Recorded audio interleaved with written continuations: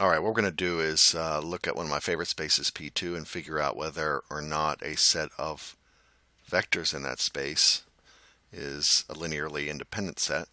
So, as usual, when we work with linear independence, all I want to do is I want to pick three constants. I'm going to label them C1. Well, three constants because I have three vectors, right?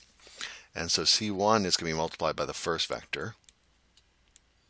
I'm going to add that to C2 multiplied by the second vector, plus C3 multiplied by the third vector.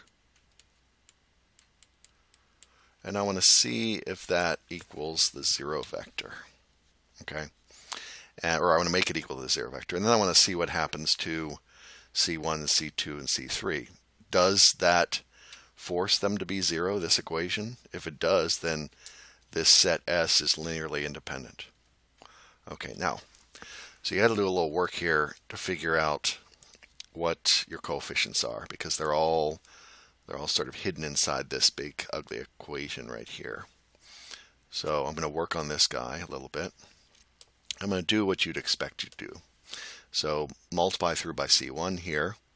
So I get C1 minus C1 times X plus C2 minus, now I'm going to multiply the second vector by C2 and the third vector by C3 in order to rearrange terms and set up equations of like terms, at least like coefficients. Okay. And plus C3C3x squared minus 2C3x and minus C3. And that equals the zero vector. Now, what's the zero vector look like in P2? Well, it's really just 0 times x plus 0 times, it's 0 times, it's just 0. That's the constant term. Plus 0 times x plus 0 times x squared. Doesn't that give me back 0 in P2? That's what 0 looks like, right? The zero polynomial in P2. Now, we're going to use that to equate coefficients, like coefficients on the left and right hand side of this equation. So the first equation I'm going to deal with, I'm going to do it in red because I can, are all the constant terms on the left hand side. Well, the constant terms have to sum up to be 0, don't they? Well, we know that because of what I've underlined over here. So what do I have on the left hand side that has to sum up to be 0? C1, so I can check that off, plus C2, and check that off. And do I have a C3? Sure enough, minus C3. We know that has to equal 0. Now, what we can do is look at what happens to all the linear terms. We know all their coefficients have to sum up to be 0. And so, why is that? Because in the zero vector in P2 has a linear coefficient of 0. So, on the right-hand side here, I'm going to put a 0, knowing where they're going. And I have a negative C1. Remember, this is just the coefficient, so I leave off the x, making a coefficient equation. And I don't have a C2, so I'm going to leave that blank. But I do have minus 2C3. All right, now we're making progress, right? Last one, we'll do in purple. That's the quadratic term. On the left-hand side, I've got let's see, I don't have a C1, but I do have a C2. It's minus C2 as my coefficient for x squared, and then a plus 3C3 as my coefficient for x squared, and we know that that has to sum to be 0. Now we've come up with a system of equations based on this basic equation, which is the definition of linearly independent, or at least it sets it up to be that. All right, now we just have to figure out what happens to my C's. All right, you guessed it. What I'm going to do is I'm going to turn this into an augmented, let's choose a different color so that you feel good about that. Okay, different color. Well, I've already used blue. Yeah, boy, maybe I should look at the spectrum here. Let us use this really creepy orange. Good. Okay, so what we're going to do is I don't even know if that worked. Okay. Oh yeah, it did. Okay, so I've got this orange colored matrix. And let me get rid of this stray dot. So it's going to be an augmented coefficient matrix, right, of this set of linear equations. And so what do I get? I want 1, 1, negative 1, augmented 0. I get a negative 1, 0, negative 2, 0, 0, negative 1, 3, 0. Let me check my work. Sure enough, that's what I get. Now, we get to use our calculator since we're into the second test material now. And luckily, I've already programmed this in. You'll see I've got this matrix in A, and it's exactly what I've written here. So what I'm going to do is go to row reduced echelon form, and I want to do that to A. And I'm going to write down what I get. So what do I get? Squiggly line, row reduced echelon form. I get 1, 0, 2, 0, 1, negative 3. Well, I better go back and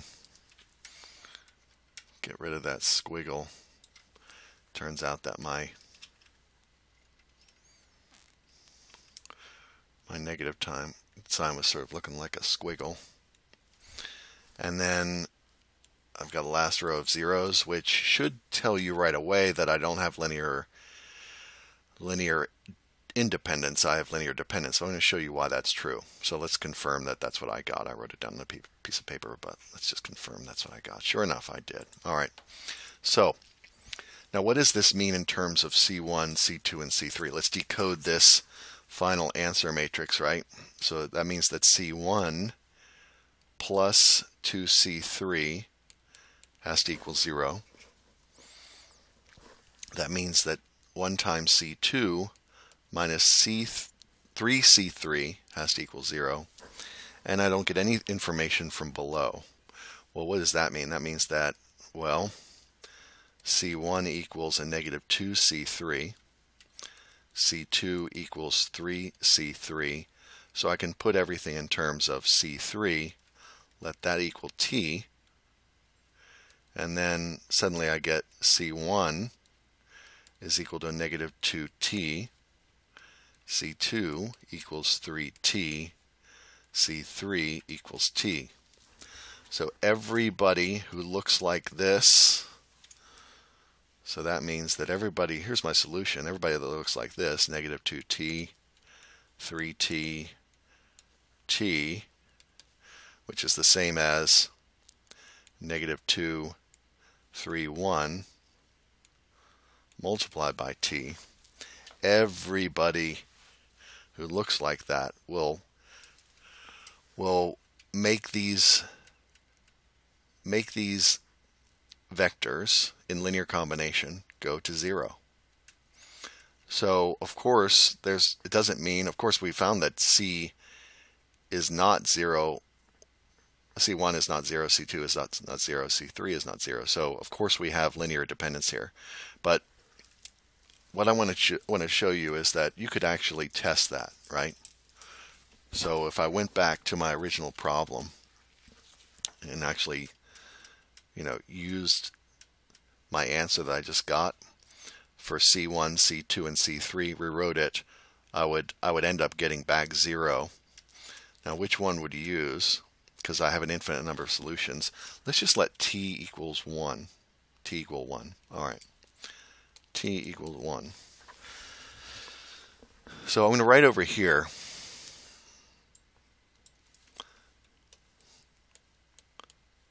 S is a linearly dependent set. It's not linearly independent because I didn't get back all zeros. So what if t equals 1? Well, that means that I get C1 equals a negative 2, C2 equals 3, and C3 equals 1, right? Now, what if I go back to my original equation and plug in these values for my constant. So I'd have a negative 2 times the first vector. Oops, it's 1 minus. So 1 minus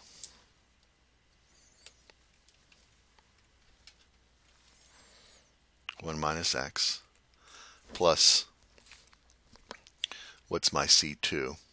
3 times my second vector, which is 1 minus x squared, and then plus 1 times my third vector, which is 3x squared minus 2x minus 1. Now, what I'm going to do is work all this out, simplify this, and I think you're going to find that this all becomes 0. So negative 2 plus 2x plus 3 minus 3x squared plus 3x squared minus 2x minus 1. These guys become 1. So sure enough, 1 minus 1 gives me 0. These guys cancel out, right? Negative 3x squared plus 3x squared equals 0. And these guys are 0 if I add them together. So sure enough, I got 0. Now what does that tell me? That tells me that I found a solution to this equation up here that helps me find linear independence, right? Determine linear independence.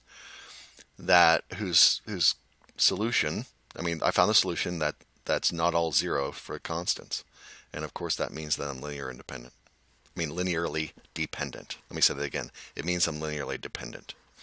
And you don't have to do this on a test right here, because it's clear if you show that I get a parametric solution, then the answer, the answer is not all zeros for the constant. That this equation up here does not necessitate that the constants are all 0. Okay, but I did want to show you that you could demonstrate that I found some values for the constants that aren't all 0, that in linear combination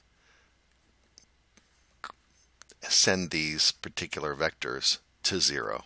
All right, is one weird way of saying it. And of course there are an infinite number of these, and so you can go crazy. You don't have to choose one. You could choose t to be anything you want.